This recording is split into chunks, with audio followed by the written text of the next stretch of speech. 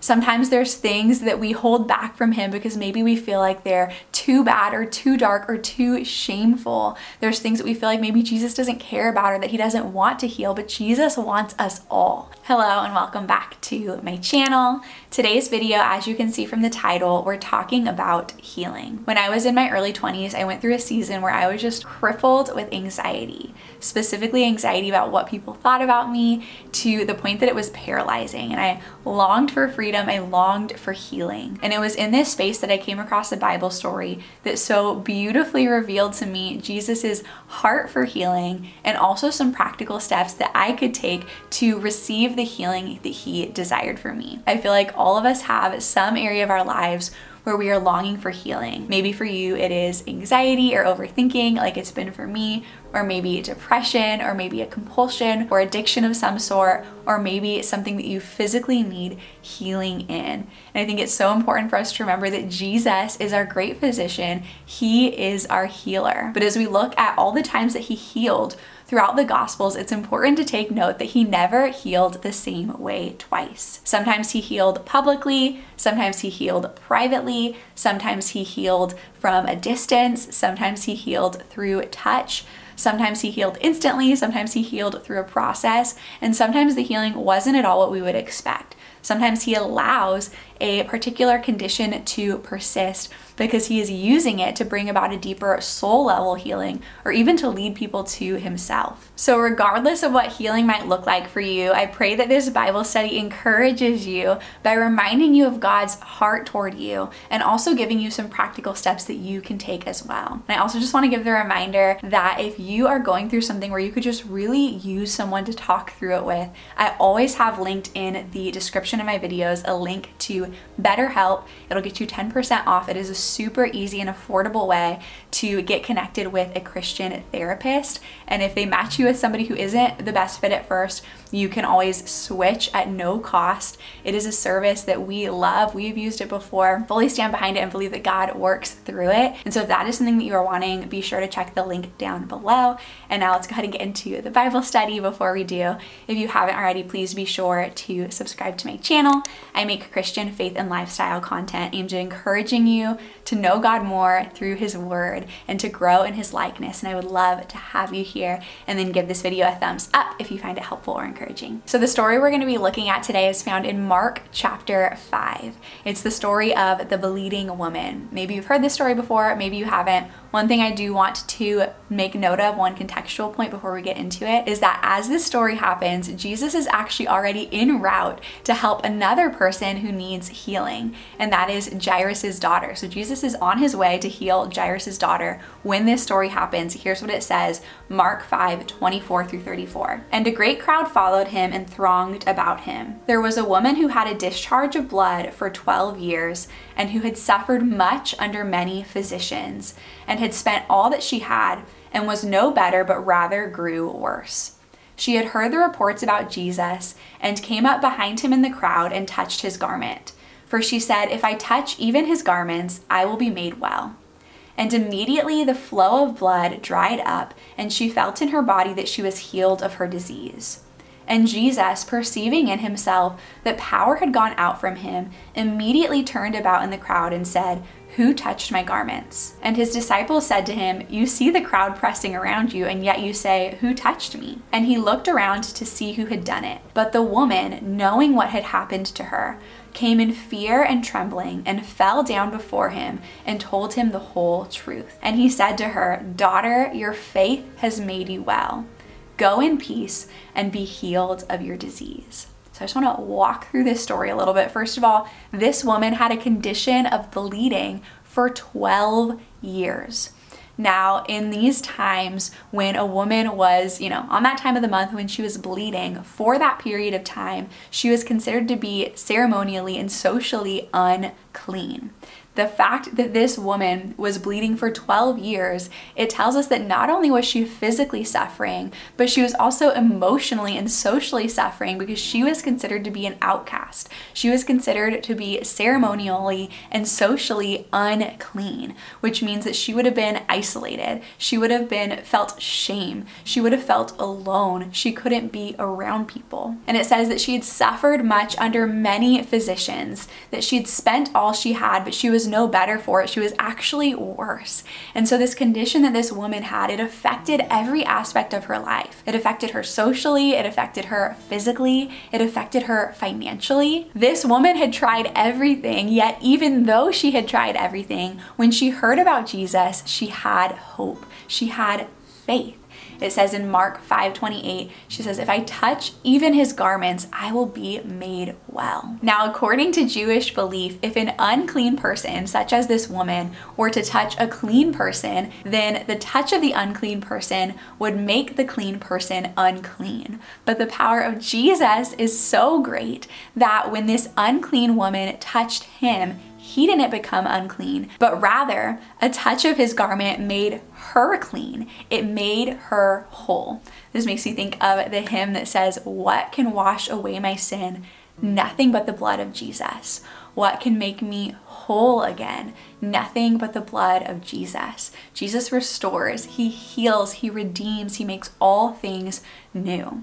So this woman touches Jesus's garment, she is instantly healed, and Jesus says in Mark 5:30, "Who touched my garments?" I think this is so interesting because this woman, she clearly tried to obtain healing from Jesus secretly, discreetly. She wasn't trying to call attention to herself, perhaps out of embarrassment, because again, this condition would have been isolating, it would have been embarrassing, it would have been shameful. But Jesus doesn't allow her to obtain that healing secretly. Instead, he invites her out into the open, not to shame her, but to free her. Jesus wanted to heal her not only physically, but to bring her freedom from her shame as well. He wanted not just the bleeding woman to know, but everyone else to know as well, that this woman was no longer unclean. She was no longer an outcast. Jesus cared about her physical suffering, but he also cared about her shame. He wanted to bring freedom from it. Mark 5:33 says, "But the woman, knowing what had happened to her, came in fear and trembling and fell down before him and told him the whole truth." Those two words are the two words that stuck out to me the first time I read through this passage and that always continue to stick out to me. And those are the words, whole truth.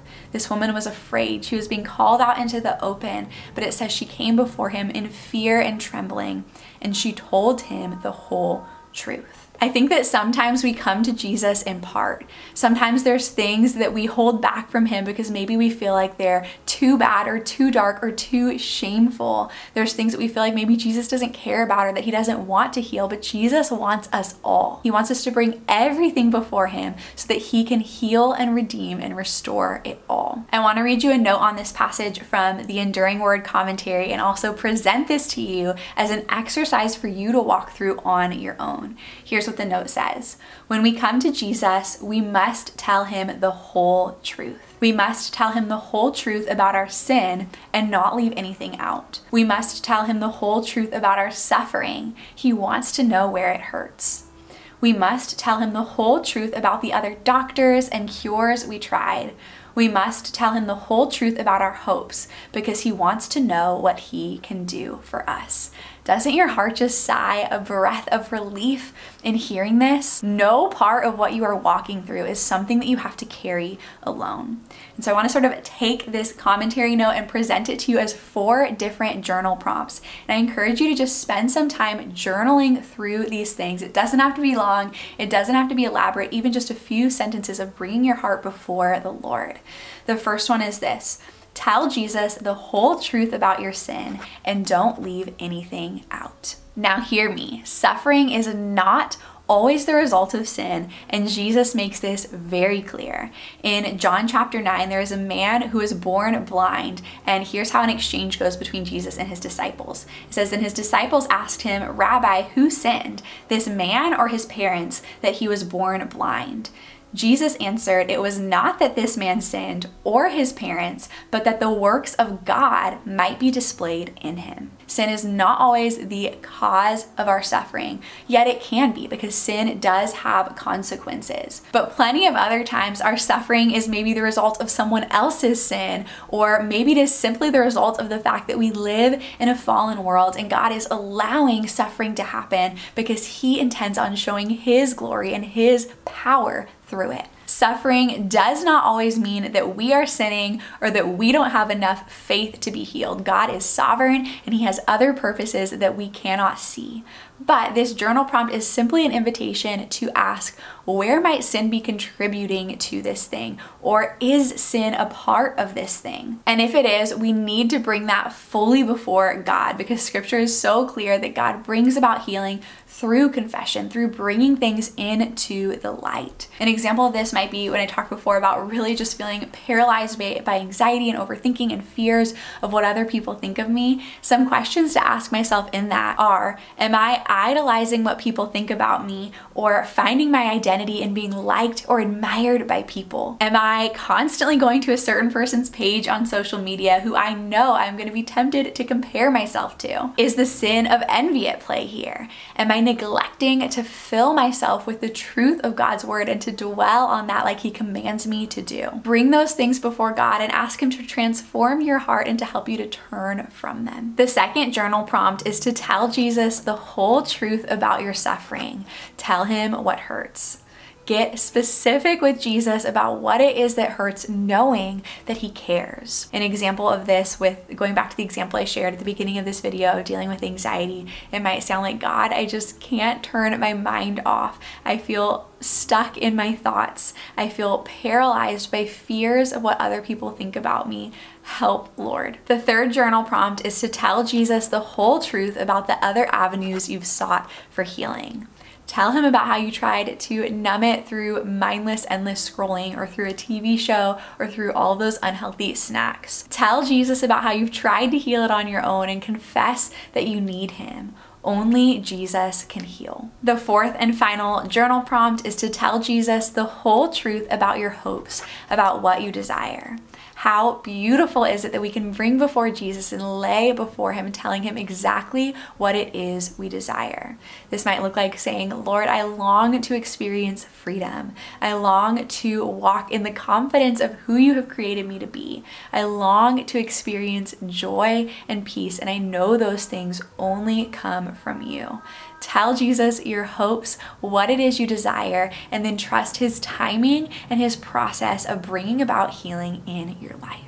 I highly encourage you to take time to journal through these prompts, because I truly believe that even in just taking time to bring your whole self before Him, to tell Him the whole truth about these things, that you will experience that first little taste of healing, that first little taste of peace. That doesn't mean it's going to be instantaneous. Like we talked about, Jesus heals in all sorts of different ways and He has purposes in everything, but He is going to begin to bring you peace as you bring your whole self before Him. And you are going to recognize that you are not walking through it alone. I hope this video was an encouragement to you. I love this Bible story. I think it is so powerful. I would love to hear from you down in the comments if you'd like to share a testimony of a time that God brought healing to your life or to the life of somebody you know. Thank you so much for watching this video, and I will see you in my next one. Bye.